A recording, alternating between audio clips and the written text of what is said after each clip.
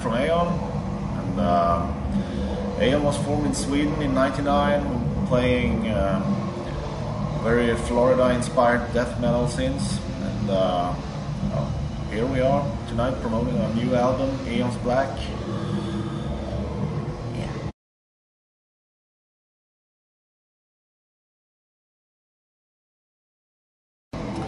I think it's a cool thing to go back to vinyl.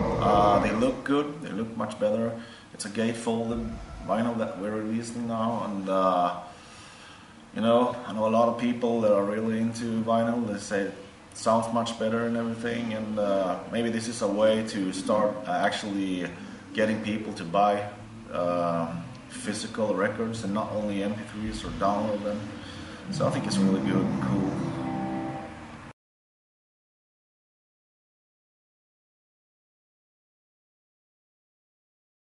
Oh, well, actually it was me that made that song. I wanted to do something really heavy, and yeah, I think it turned out quite heavy too. And well, the lyrics is, as usual, made by Tommy, and it's well, just listen to them and you'll understand what it's all about.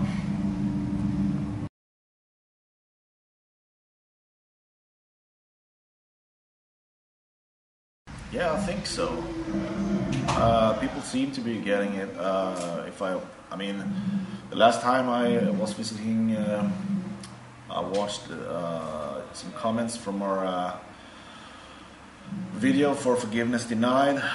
There's a lot of discussion going on there about the lyrics and the theme behind it all. So yeah, I think so. It's basically the same theme, same kind of lyrics for Blessed by the Priest.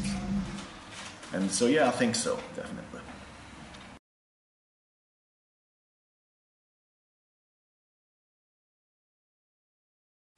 Once we started the the real process of writing new songs, I guess it took about, I don't know, 5 or 6 months or something. And yeah, there are not complete songs that didn't make it to the album, because I mean, you feel kind of, if a song does not fit or isn't good enough, you kind of feel it once you have written like 3 or 4 riffs, and then you either use some of those riffs for a new song, or you just throw it away and don't use it anymore. So yeah, there are some like half songs or something that we didn't use.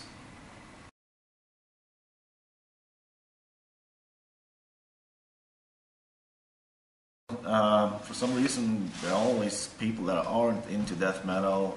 They seem to think it's okay to make fun of our music. It's not like they're being rude or something, they just make jokes about it. But, you know, I mean, I wouldn't make such jokes about other people's hobbies if they're like to paint. I wouldn't tell them that it sucks, and unless it did. No, I wouldn't tell them anyway.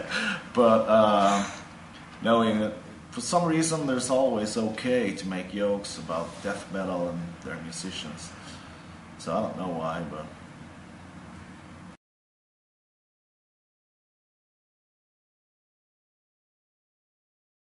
in March we have a festival gig in Sweden at House of Metal. It's going to be awesome. We have a shorter tour with Obscura in Germany, Austria, and Switzerland. It's going to be awesome too. And we have a Japan tour in July.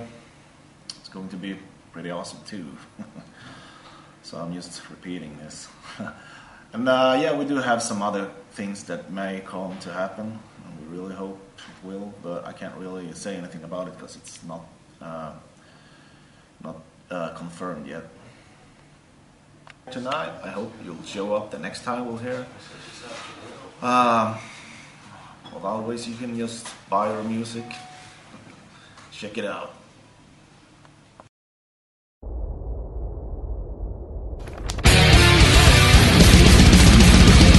On your knees you plead. forgiveness enough.